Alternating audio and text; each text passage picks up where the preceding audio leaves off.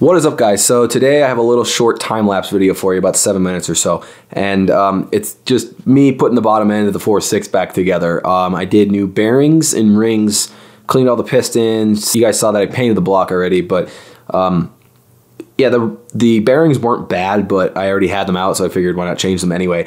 But I'm not sure if the piston rings were bad or not. The car was smoking pretty bad, but I think it's valve seals, but had the pistons out, so why not change them. The next video I'm uploading should probably be putting the rest of the engine back together. Heads, cams, rebuilding everything, literally. I found that the head gaskets were blown. I'm not sure if I said that in any other videos. I don't know, but enjoy the video and be prepared for some content soon.